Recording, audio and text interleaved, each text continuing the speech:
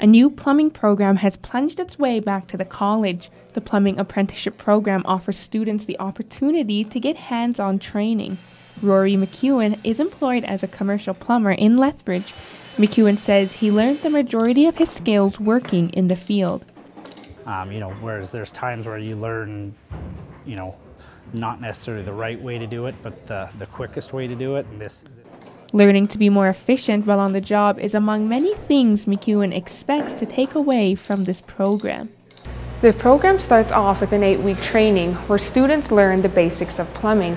This includes the proper ways to thread a steel pipe. While most students already know this simple process, it gives the individual a chance to learn all the do's and don'ts.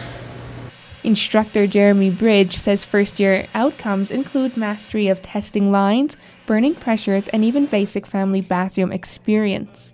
So it's a really good opportunity for apprentices in the area to be able to take advantage of training here at home. McEwen says a lot of his time spent out in the field was learning the how-to aspect. Now that he's in school, he's learning the importance of the whys. You can't just do the job and walk away. There is consequences to doing the job poorly. McEwen believes his previous experience will be an asset.